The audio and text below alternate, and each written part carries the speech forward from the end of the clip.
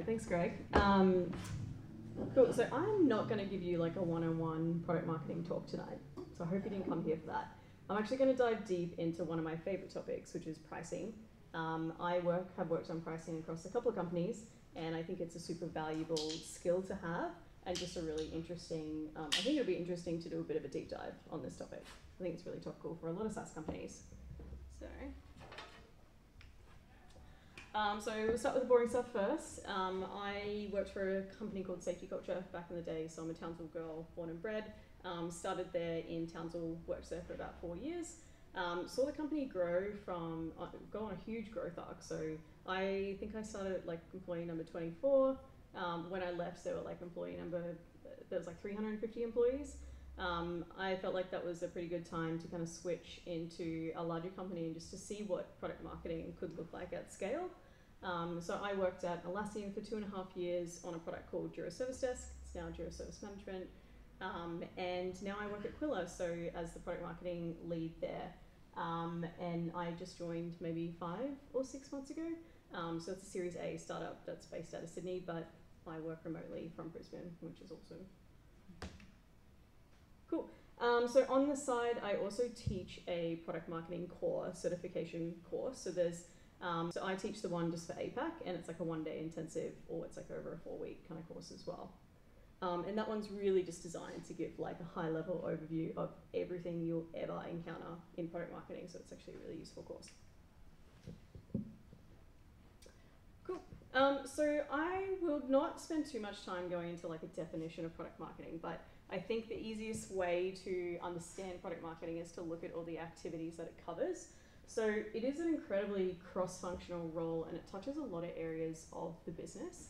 So some of the things that we look at is go-to-market strategy, like how do we actually take this product and feature to market, what segments to go after, how do we position in the market where we think we can win. We also do sometimes work with demand gen, often work with demand gen marketers to kind of gain new leads and bring in new customers. And then we also do a lot on the product side, so that's where we cross over with customer success and support, because we really care about how features are being used, how the product is being adopted, to ensure the kind of long-term success of our customers. And then competitor research is something that I care really deeply about as well. I have done a few talks on this topic, but really truly understanding your market and your competitive space, I think, is kind of like the superpower of PMM. So, but I won't spend any time on that. Today, I'm going to dive into pricing. Cool. So I think pricing is such an interesting area because it's kind of like an untapped growth lever for a business. A lot of SaaS companies today, they just spend like 30 minutes on their pricing strategy. They raise some prices, roll out some comms, and that's it. Pricing done for the next couple of years. Never really measure the impact. Churn looks okay, growth looks okay. So I think it's an untapped potential area, and I think it's a really interesting space for PMM to kind of own as well, because it is such a strategic function in a business. So before I dive into the kind of research behind pricing, I'm going to walk you through some of the products, some of the pricing projects that I've worked on at some of the companies. So at Safety Culture, back in the day, we kind of raised prices a couple of times throughout my time there over like 3.5 years. And then in the end, I think it was like 6 months before I left, we kind of engaged with this company called Price Intelligently back in the day. They're also known as ProfitWell. I think they're fairly well known at the moment. They're a consultancy that's based out of Boston, and they do a lot of amazing research, and they're actually a consultancy as well that has worked with some of the biggest SaaS companies in the world to roll out value-based pricing.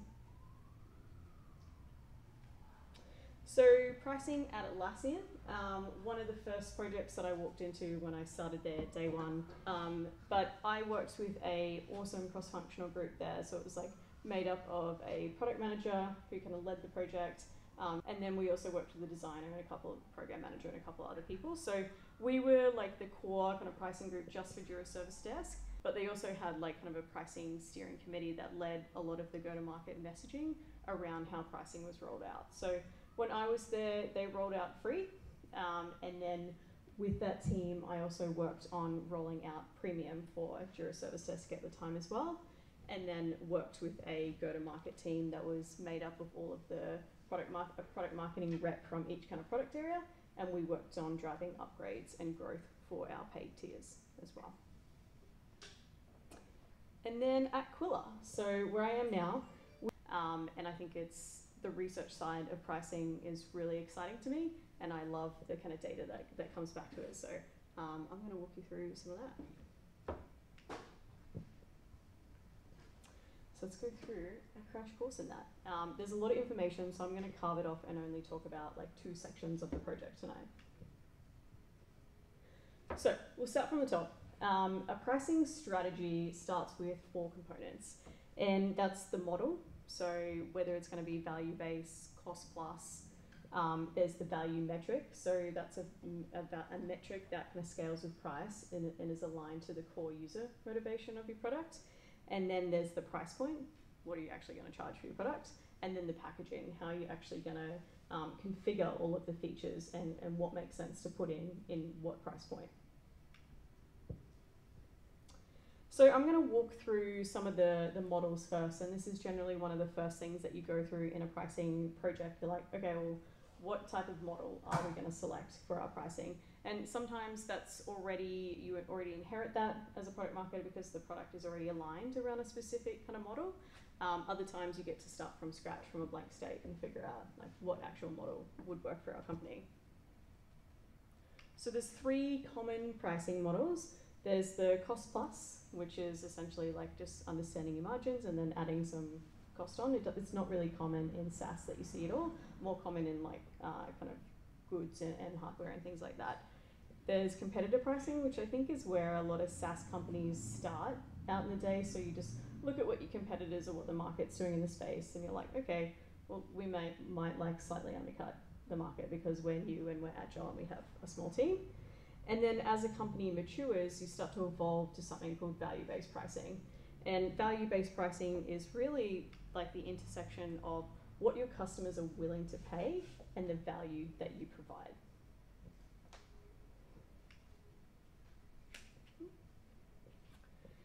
So value metric is another really important part of a pricing strategy. And a value metric is, what I said before, like a metric that scales with price that's aligned to your core user motivation. So this is not something that you just like select. It's something that you research and try and understand, well, what do our customers really value and how do they want to be charged for our product? So examples of this is Unbounce. Their pricing model revolves around conversions because they did a similar research project, rolled out a survey, and their customers kind of wanted to be charged by the outcome of what you could do with Unbounce. So Unbounce is like a landing page kind of optimization tool. And then there's more of like outcome value metrics as well, which is something that like an Eventbrite ticket is something that you get once you've like achieved something in the product. So there's a lot of evidence, and I won't spend too much time into this because ProfitWell and Price Intelligently has documented this really well. But value metric is something you care about because it really increases your growth rate, and there's a lot of evidence around why you should be aligned and build a pricing strategy around what your users value and what they're willing to pay. And then the last 2 points, pretty obvious, price point and packaging. Cool, so value-based pricing, and I think a reason a lot of companies don't do it is because it takes so long and it's so research intensive, and you need to have like a really committed cross-functional team that's going to be dedicated to this probably for the next like 6 to 12 months, because that's generally how long it takes to roll out a new pricing strategy that has the model of value-based pricing. But I'm going to dive into the research side. So I'm going to talk about, so there's a lot of phases of pricing, and it's because the pricing project is so big, you've got to break it up into a lot of different sections, and there's different stakeholders that's kind of involved at each section. So I'm going to talk about the problem identification, which is like arguably the most important part of it. And then I'm also going to talk about the kind of research and how you actually design that survey to understand what your customers are willing to pay and what they value in your product. So I'm going to spend some time talking about the problem identification. Now, it sounds really, really obvious, but you need to spend like a shitload of time on this. It is so important to get your problems identified with all your stakeholders. And it sounds like it's so amazing how easy it is to dismiss this. Like, so it's important to allow like all your stakeholders to put their own like problem identification docs together and then bring it together and truly understand, well, what are we actually going to do with a pricing strategy? Does it need to be around upgrade paths? Is that the problem, that customers aren't migrating to different plans?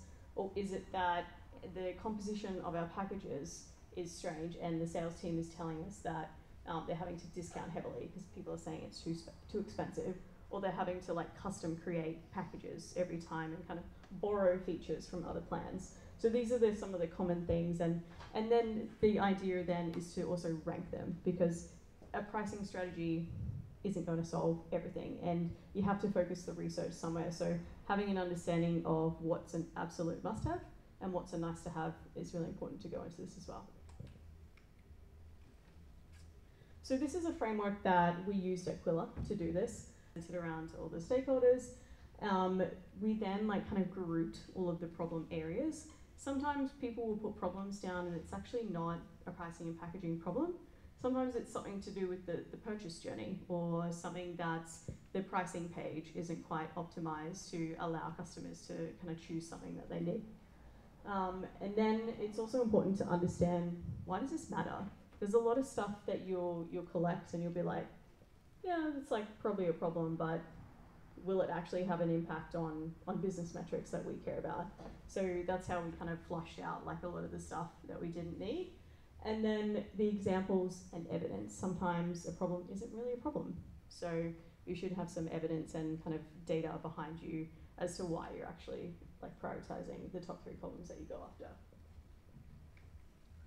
Cool. So this is what we use as like our guardrails.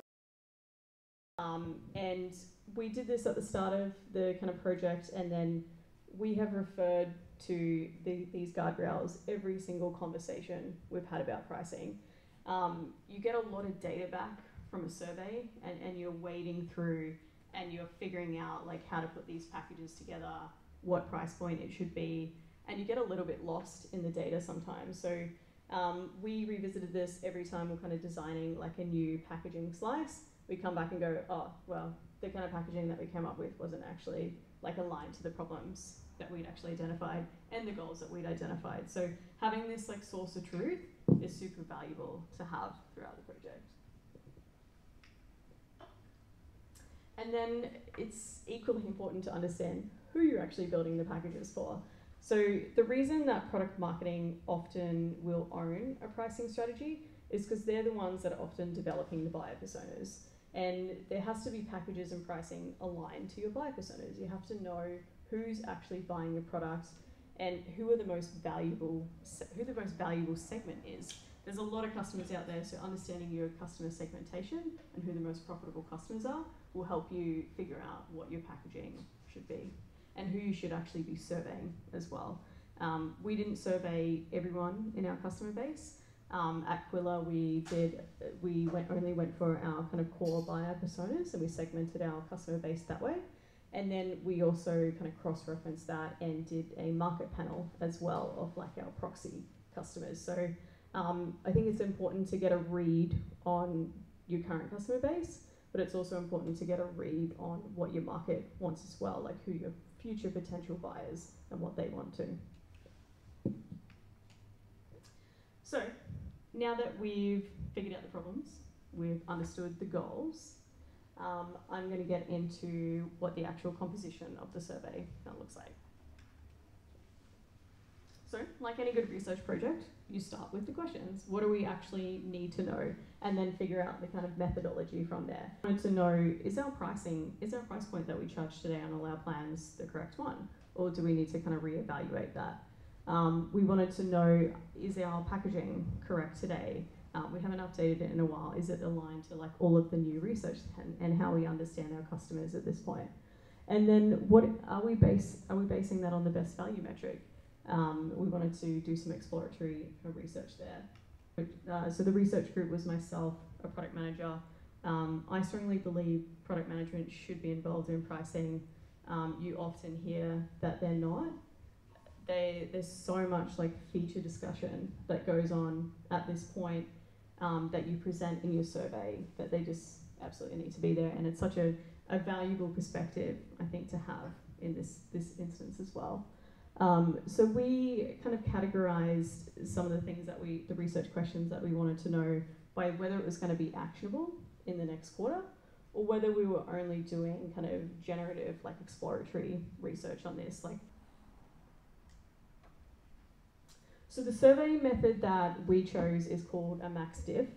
A max diff kind of forces your kind of respondent to select something that is the least and most important. This is really important because what you end up getting if you don't do this and they do this weird kind of feature ranking is that you can't really make decisions from that, and I'll show you why in a second. So why we chose a survey approach. So sometimes companies won't go down the survey route and they'll just instead kind of select like a panel of 10 to 20 customers to interview and then understand things like value metric, price point, and packaging. And then you get some really interesting data when you combine that kind of max diff, like feature importance ranking, with things like willingness to pay. You can slice it by role, by industry, and it just gives you like this melting pot of all this data that you have all these viewpoints you can make decisions from. So that's what a feature ranking survey is, and I think a lot of people do it that way because that's just the normal way to kind of do a survey, like tell me from 1 to 10 what you find the most important. But if you see on the right, you start to understand, oh, like custom branding is really not truly valued. So branding is probably something that you put on across all your tiers because it's not really valued. Whereas something like maybe report customization, if you do a few more slices, you're like, oh, there's actually like a high kind of willingness to pay there. So we may just have that on a higher tier. So this is how we designed the survey. So we had what I call like context setting, and they're the questions that are like, you know, tell me what your title is, what industry do you work in, what size is your company, because you do want that view so you can slice the data later. We also had a section, what we called like the value metric discovery. So this was a question that was worded like, you know, tell me how you would prefer to be priced. And it was just one question that forced them to kind of make a choice there. And then we had the packaging questions, which we used to make packaging decisions, which is the feature trade-off. So feel free to ask me more questions on how we did that later, but I'll quickly kind of give you a view. We broke it up into feature categories of core functionality, but we also wanted to test the kind of value of future features as well. So we peppered a few like future feature options in there as well, because we just wanted to see whether they place more importance on what we have today. And we also had a section around if integrations is something that your product is really important to you, you can have an integration section. Common sections are like admin, support, but I will say that it's not like an opportunity to just put your entire feature list in there from your pricing page. You really have to understand, well, what do I absolutely need to know? And things like, say, for example, you want to understand an account manager. If you know that account management, if you put an account manager on like every plan, it's not an economical choice, then you probably don't need a survey to tell you that. You just know that you're going to only provide account management to the highest tiers. So it's understanding what you absolutely need to have data on, and a lot of data as well. I will say with a max diff survey approach, you have to have statistical significance. You have to have at least kind of 200 survey results to actually make some decisions from. Otherwise, it just, you start slicing it down and you just start like wiping out kind of the significance of it. So, and then there's something that I wanted to do was like, we had these like 8 categories of features that we wanted to test. But we also wanted to understand which of those feature categories did our customers and the market really value. So we did that in the form of value prop testing. And then the really interesting area is willingness to pay. So we use a common method that's used in the industry. It's called Van Westendorp. That's a really common way to kind of understand it's like called the price sensitivity meter. It's a common way to understand what is too expensive, what is least expensive. Like I said there. So why it's important to have that within the survey is because just because you get you get the data back and you're like, okay, this feature seems really important. Once you slice it across with willingness to pay, sometimes you'll find that there's not a high willingness to pay for the most important ranked feature. So you want to have that as an additional viewpoint to make a packaging decision from. And then while that survey is kind of out, I think it's an additional viewpoint that you want is how do your competitors price? So this was a graph that we developed at Atlassian with the kind of pricing research group. And for us, when we were launching Premium, we wanted to understand what type of market share we could go after with having a premium offering and how that compared to our competitors in the space. So when it comes down to making packaging decisions, you're often like referencing, you're like, oh, well, where does our competitor put a feature like support or live chat? So it's good to have that as a reference point. And then you want to build a story with your data. So I think it's really important to bring your execs on, especially if they want to, with the details. So we did that, we put it all on a Notion page, and we had a consistent kind of framing of how we presented the data to them. So for us, it looked like having like a market and customer panel breakdown. So we wanted to understand like who actually took our survey. Now we did this through SurveyMonkey. Really like one of the only market survey tools that you can get that has such a large market panel to go after. So we did that. We also looked at the company size of the people that came through. And by role as well, you want to understand whether decision makers are taking your survey, because sometimes decision makers versus the end user will have wildly different results come through on your survey. So that's like an additional slice of information there. And then industry, sometimes you'll, like with SurveyMonkey, it'll sneak through with all these random industries that you kind of don't care about. That's another good way to kind of like do some data hygiene and slice out that as well. And then within each feature category, we broke it down into, so we had an aggregate view of just what people placed importance on. We had an industry view for each feature category, a role, sales team size, and then we sliced it over with willingness to pay. And this is what we did times 8 for each kind of feature category, and presented that back to our execs, kind of gave them like 2 weeks to mull over it. And then while they were mulling over it, the research team was designing some early package concepts that we then present back to them. So this is what I mean by a feature aggregate. It's just like a pretty simple look on how the survey results came back. Now I don't do any of like the data slicing. Like we have an amazing RevOps person who is like a wizard at Excel. So this is why it's super important to be so cross-functional. It's important to know where your skills tap out. And for me, that's not slicing data in Excel. So we hand that over to someone else. This is like what it looks like, feature preference by role. It's another like super interesting view of what people kind of expect.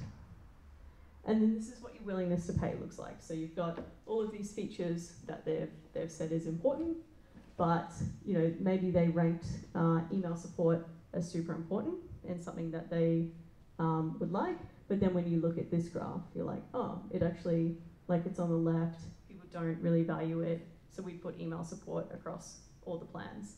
But something like account management has a high willingness to pay. We're going to charge more for that. We're going to put it on an enterprise. Something like implementation support, lukewarm, maybe we'll have it as an add-on. So you start to understand all of these things and be able to put it together. So when it comes to actually designing the package concepts, that's where it gets really interesting. You'll go through like a lot of iterations of that, but it's ideal to kind of put something, only like 2 to 3 concepts together that you can present back to your execs. Something that we did at Quilla that I think was really effective was just have like a little, almost like a tweet for each package that we presented back. So they could get a really high level view of, oh, okay, this is what this concept is trying to do. This is what the second concept is trying to do. But packaging is an art and science. So I'd recommend like putting a list together of areas that you want to validate. Value metric is definitely something you don't want to take that decision lightly, particularly if you're going to change your entire pricing model around it. So that's something that you definitely want to do a bit more research on.